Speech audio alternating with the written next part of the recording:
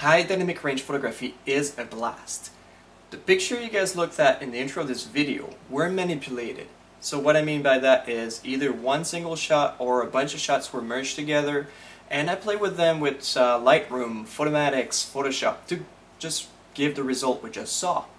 So HDR photography is fun and can be done many ways. So what I'll do today is I'll show you how I do it, my workflow, and how I set up my Canon 70 to take HDR shots. So I would like to start with showing you exactly how I set up my camera to be able to take these shots. Let me now show you how I will set up my Canon 70 to take HDR pictures.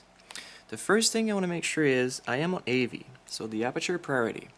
The reason being I want an ISO and f-stop to be fixed, and I want the shutter speed to be doing the work when I will be changing my stops. And I want my picture to take raw picture, mainly because there's a lot more things we can do with raw picture when we post-process the pictures. And I want to make sure I'm on high speed continuous shots, mainly because if I'm taking quick shot, because the shutter speed may take very quick shots, I want to make sure they are sequenced and not delayed. The main component here is the exposure compensation. So what I want to make sure here is I have 3 bars, so by moving the top wheel we can do that, and then the bars can change, so you'll see you can take 3 shots because one shot represents 1 bar. So then basically if I set it up this way, one shot will be taking a -2 stop, the other one at 0, the other one is +2. And then if I just move it this way, it's going to be -1, 0, and +1. So if you're taking lots of shot, you can first come here, and it moves as a unit, so it's very, very nice. So you can set up a main to be at -3, so you take one shot -4, -3, -2, and then you move it back to 0, and then you get -1, 0, +1, and then you go back there, and +2, 3, and 4. So the advantage of doing this is now you have 9 shots with 1 stop difference between each. So once you actually process those 9 pictures together, you can choose the one that works for you and get so much more information into your picture. Alright? So once that's done, you're happy with those settings, you can go to your menu if you want, to the camera user settings, go in there and register what you just did. C1, C2, C3 is very up to you. Mine is set up on C3. So what I mean by that is once I go on top of my camera on the wheel here, I can go on C3, and then in my case it's ready to go. AV, f-stop, ISO, and everything. So what I do sometimes is I go out, it's bright and sunny, so I just bring down my ISO to, bring down to 200, let's say, whatever it is, and then it's easy just to change one setting and redo the whole thing. Alright, so now let's go through the workflow, and I'll show you with the software I use how I come with some HDR pictures.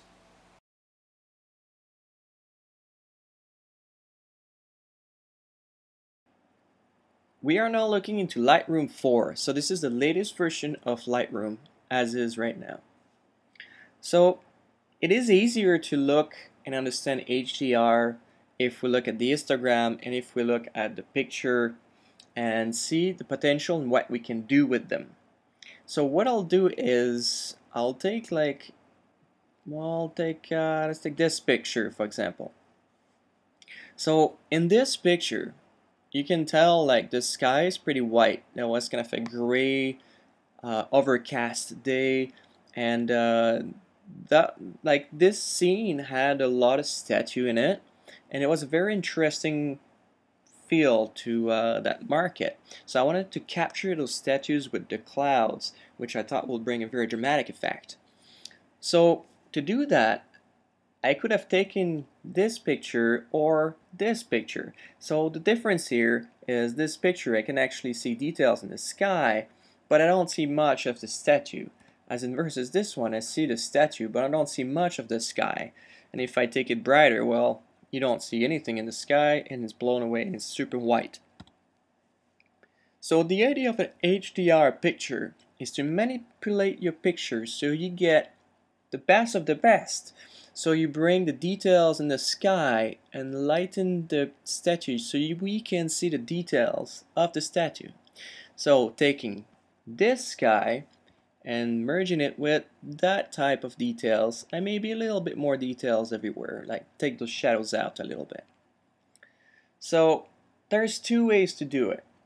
We can take a single file and let's take this one. It's always easier to manipulate a picture which is a little underexposed versus a picture which is overexposed. So if I go into my develop model here into Lightroom 4, I will have a lot of options because I am shooting raw. So it's very important if you're going for that type of picture and you want to manipulate only one picture and get highlights as much as you can, make sure you're shooting raw so you get a lot of options here and a lot of freedom. So I will take my highlights here and bring it down so you'll see the difference in the sky here. So I want to bring that sky darker. Now the shadows, I want to see the statue a little bit, so I bring the shadows up like this and give us a little bit of clarity here to make things a little crisper. Now you can play with the contrast if you want to, like a little darker or lighter. I like it a little lighter like this. And the exposure if you will feel like it's too dark or too light or whatever it is. So this is one way to play with the picture. Now what you guys can do is use the brush here, and I will make a very bad job of it, but let's say we want the sky to be a little with a little bit more details in the clouds here, and then obviously you will take your time doing that a little better than this, but what you guys can do is do this and merge the highlights a little bit again, and then exposure up a little bit or down, and the clarity up in there. So now we have a very dramatic sky beyond the statue. So you can do the same thing if you guys feel like it, and do it with the flooring and stuff like that. Bring a little bit more detail in there, right? Now you can do some slight change with that brush, or you can do dramatic change like I am doing right now. So once again, if you just take your time a little bit more, you'll see there is a lot of potential here, and you can do a very good job. Now I'm just super quick because I'm just showing you guys how it works. Okay, so this is a way to maybe a little vignette in there. So this is the way to do one HDR picture with one single file. Now the idea of taking an HDR picture will be taking a picture with as much detail as we can to have the best quality that we can. So I have this sequence of 3 pictures here that we looked at just before I started showing you guys with Lightroom. So we get the details with the stop, right? So this is my 0, my +2, and my -2. So what I want to show you guys here a little bit is the information I'm losing. So all I gotta do here is press Option key on the Mac and left click, and then if I bring my black here, everything you see it's black is the information that we are losing. So it's clipping. If you look at the histogram, now the histogram is all out of there on the left side. If I bring that back in the middle, now I don't lose much information. The information I lose is a little bit in there. If I look in there, I can't see much. It's information that I lost. Now if I do the same thing with a bright picture, you'll see I'm essentially losing the whole sky. So I am losing all that information, but at the same time I am gaining information. I have information everywhere else. So we're lacking of information here, and we're lacking of information in the sky in this picture. So what we're going to do is we're going to select these 3 and export them to Photomatix Pro. So the idea will be using these 3 pictures. Photomatix Pro is a third party software, if you want, that will take these 3 pictures and merging them together. And it will take the information in the sky and replacing the sky and the light picture with that information, and vice versa, right? So Photomatix will take every single bit of information missing in the picture and will put them together. In some area we'll have tons of information because in the middle here it wasn't lacking anywhere, right? So we're going to have a lot of information from Photomatix Pro. Now this software is a good software. This is a version 4.2, way better than the older version, and I would highly suggest you guys look into it if you're looking into an HDR software. There's tons on the market, but this is from far my favorite. And the reason being is there is a lot of freedom here. You can see I'm scrolling on the right side, and there's a lot of effects, tons of effects you can choose from, like very dramatic to creative to black and white. Sometimes the black and whites are pretty good, give a pretty good result. You can just take two images if you want and choose the one you want, and then you can take something which is a little bit more natural look. So if I were to take picture for, let's say, a real estate company that hire me to take picture of buildings or inside of certain apartments they want to rent, for example, well, Photomatix Pro, this 4.2 version will be able to give you a very natural look that give you a nice picture that's not like too creative or crazy like this, because you don't want to look at something too crazy when you're looking at a picture of an apartment to rent. So it is very grainy here. You can tell the sky is super grainy, and right now the photo is not fully rendered, so the result that we see now, it's not the result we'll get into Lightroom. So basically what I'll do here, I'm just going to take this super like unnatural picture, and maybe take this version. I kind of like the sky and the brightness and everything, so I'm going to save and re-import. And the good thing about Photomatix Pro is there's a plugin that works with Lightroom, so I can easily export the three pictures that I selected into Photomatix Pro, and then once I'm done with it, it re-imports straight into my library into Lightroom. Here it is. So now if you look at the sky, it is grainy, yes, but not as grainy as it was when we actually look into Photomatix.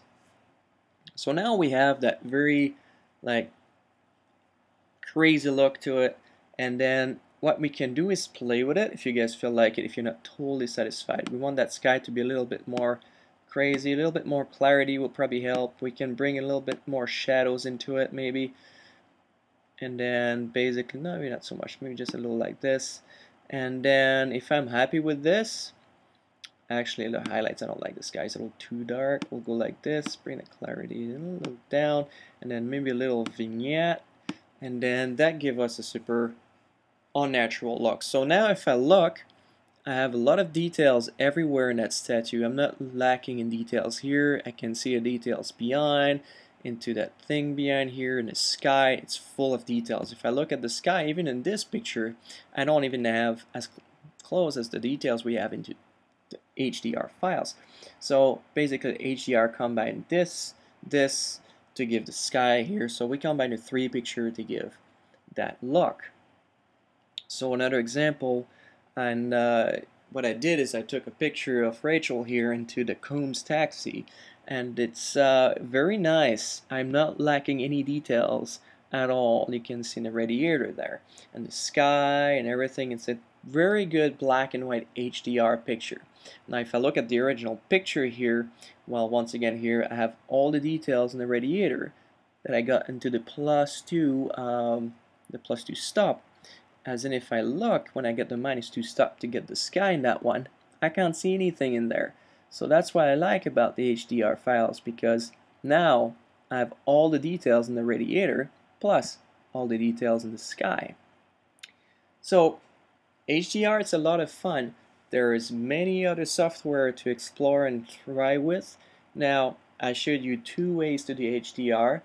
The proper way, which will be using a bunch of pictures together to bring all the details and much more information. Now if you look at my graph here, it's pretty much tons of information in the middle. Or choose one single picture image and then just play with it and work with it a lot with Lightroom 4. So once again, there's a lot of things you can do, and hopefully this is useful for you guys. If you want to bring your photography to another level, to another direction, you can make some very interesting picture. You can be super creative that way. Feel free to ask us questions, email us if you want to, and if you have any other question, any other tutorials, if you have any question about Lightroom or Photomatix, feel free to ask.